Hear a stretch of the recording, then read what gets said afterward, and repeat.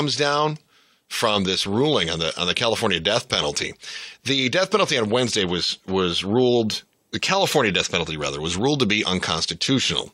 Now, they didn't rule the death penalty or the taking of one's life as being unconstitutional. In fact, what happened was U.S. District Judge Cormac Carney, who's in Orange County, he ruled that the system was unconstitutional, not the means of execution, not the execution itself, but the system of execution, meaning that phase of the punishment when it comes to our crime and punishment. That phase, unconstitutional.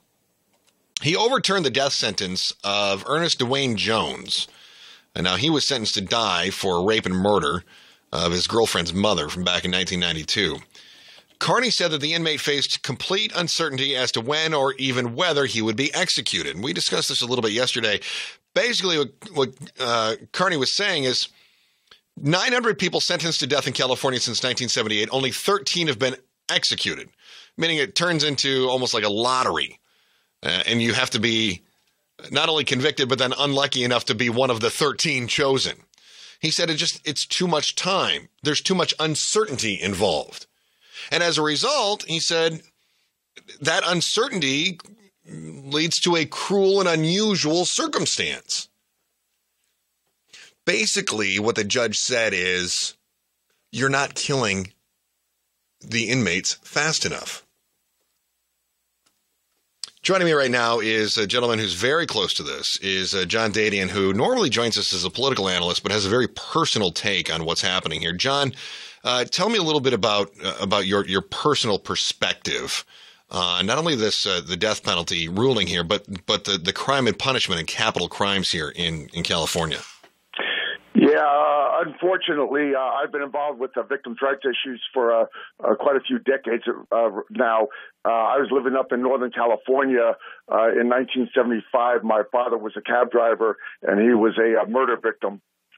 So for the past few decades, every couple of years, I have to go to a parole hearing because in those days, in the 1970s, the laws were a lot looser, and there was the death penalty was an option. If the same crime that was against my father was held today, it would be a death penalty case, with the exception of what recently just happened. But because there was torture involved, there was a kidnapping involved, and there was robbery involved. So all of those would have been circumstances for a death penalty. But in those days, the person was only given a few years. However, they've been in prison for the past couple of decades. Now, the death penalty was put on hiatus in 1972, came back in 1978, and unfortunately, fortunate for the assailant, unfortunately for you as a victim trying to seek some sort of closure on this, the death penalty was not available. So when you saw this ruling yesterday, what was your visceral reaction?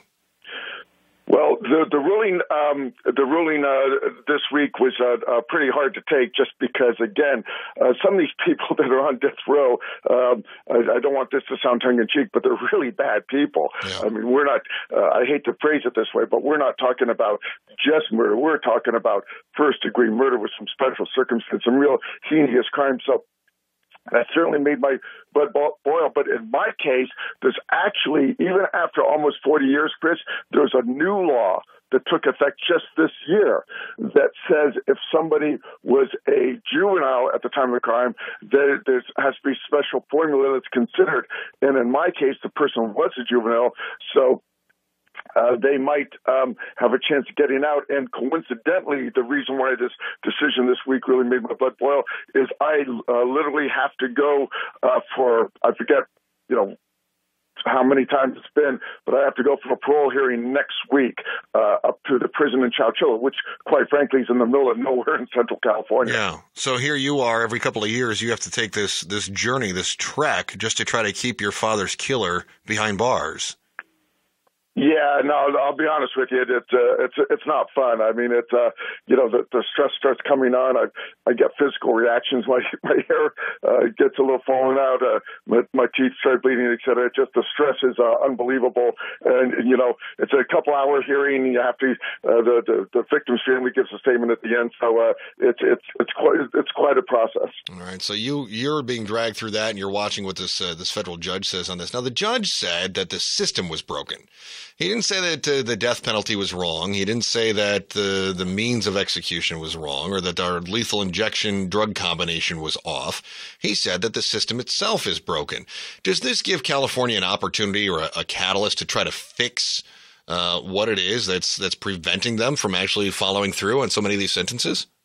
It may, but again, I'm not putting you out, but I think you would agree. Unfortunately, though, I agree with the judge that it's broken, but that's as far as I go.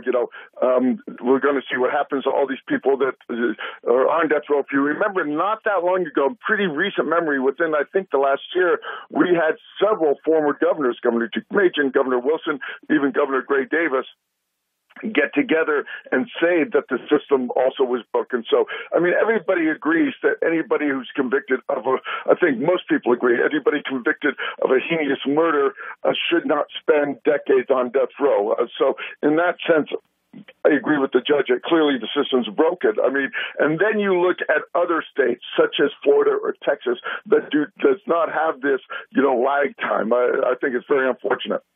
John Dadian, normally with us. In fact, we'll talk to you again on Monday, John, at the same time with our state of San Diego. But in this case, a very personal take on this current event. John, thanks so much for your time this morning. I appreciate you sharing that too. Take care, Chris. Thanks, John. Good luck. Still to come here, stuff.